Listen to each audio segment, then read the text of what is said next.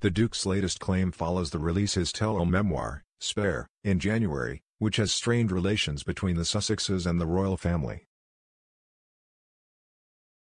Harry and a number of other high-profile celebrities are pursuing a case against the Daily Mail publisher Associated Newspapers over allegations of phone hacking and other invasions of privacy.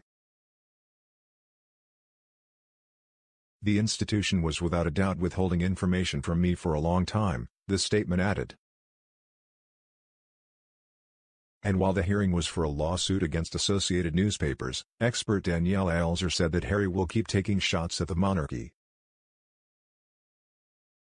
What has become clear this week is that Harry's tell-all Spare wasn't his final, parting shot in his fight against the palace, she said.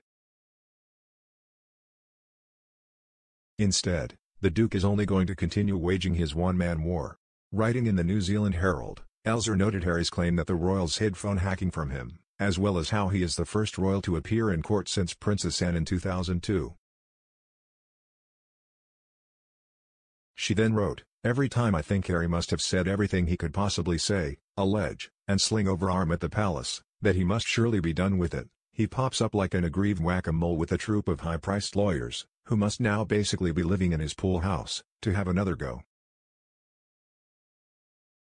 For King Charles, Queen Camilla and William and Kate, the Prince and Princess of Wales, who are busy trying to iron their coronation robes and work out if wearing ermine might earn the wrath of Twitter, that is rotten news.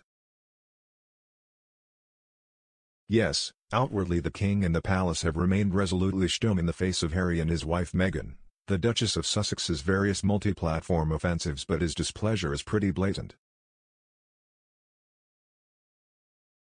Prince Harry not as brave as he seems, as he will have feared meeting with irate king. Prince Harry has made a surprise return to Britain this week to attend in person a 4-day preliminary hearing at the High Court. During his time in the UK, he is not believed to have had the chance to meet his father King Charles. The Duke of Sussex is not as brave as he makes out he is, a royal author has claimed.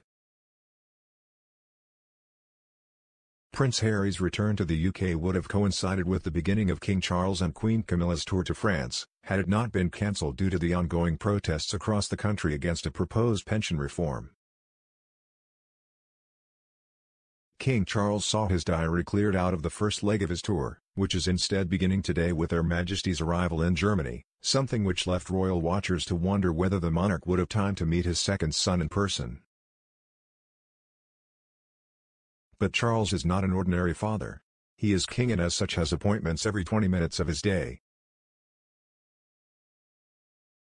In between, he has letters to sign, state documents to read and meetings to attend.